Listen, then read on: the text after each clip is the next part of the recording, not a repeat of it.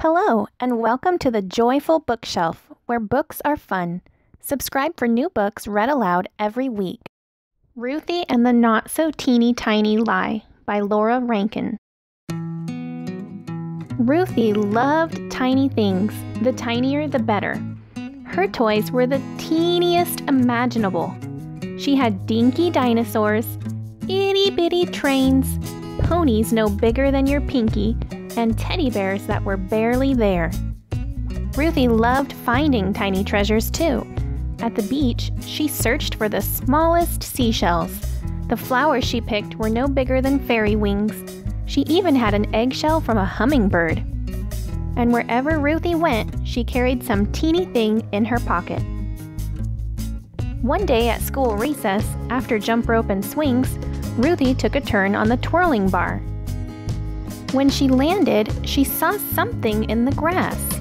It was a little box with a teensy window and an even tinier button on top. She couldn't believe her luck. It was a teeny, tiny camera. Ruthie looked through its little window. Then she pressed the button on top to take a picture. Click! Just like a real camera.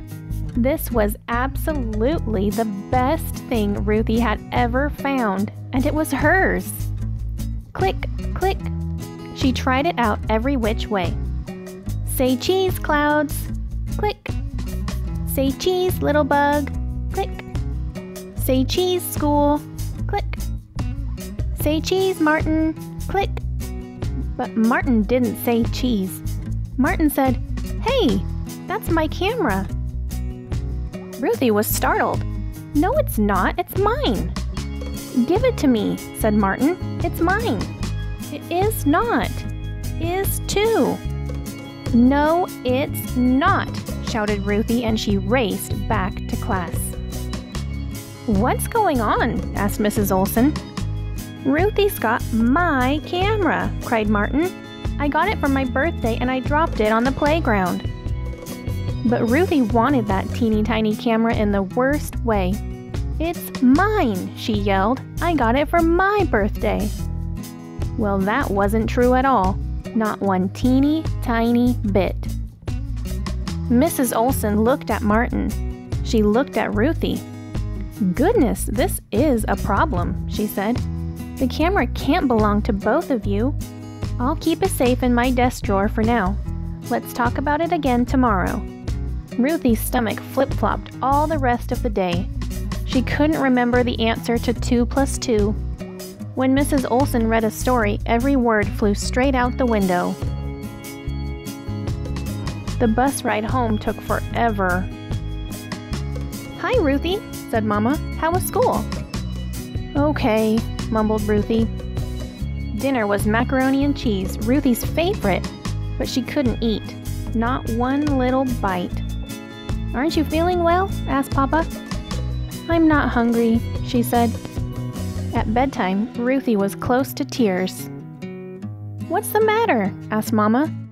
So Ruthie told Mama and Papa the whole story. "What do you think went wrong?" asked Papa. "I said it was my camera," cried Ruthie, "but it's not." "It's going to be okay," said Papa. "You made a mistake and tomorrow you can fix it. I think Mrs. Olson and Martin will understand." But the next morning, Ruthie could barely eat. Maybe Mrs. Olson wouldn't understand. Maybe Ruthie would have to sit in the timeout corner.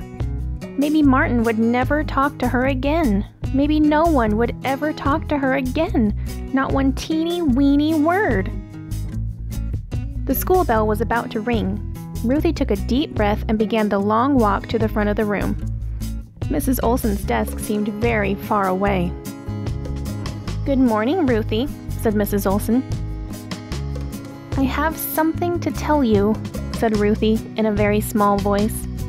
"The camera isn't mine. I didn't get it for my birthday. I found it on the playground." Mrs. Olson didn't make her sit in the timeout corner. She didn't even look mad.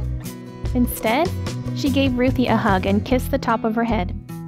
"Thank you for telling the truth," said Mrs. Olson. "That took a lot of courage." "I'm very sorry, Martin," said Ruthie. "It's okay," said Martin. All at once, Ruthie's stomach stopped flip-flopping. She even skipped a little on the way back to her desk. She got the right answer in 3 + 7 in math. After lunch, Mrs. Olson read the funniest story Ruthie had ever heard. And on the short bus ride home, Ruthie realized she didn't miss the teeny tiny camera, not one teeny tiny bit.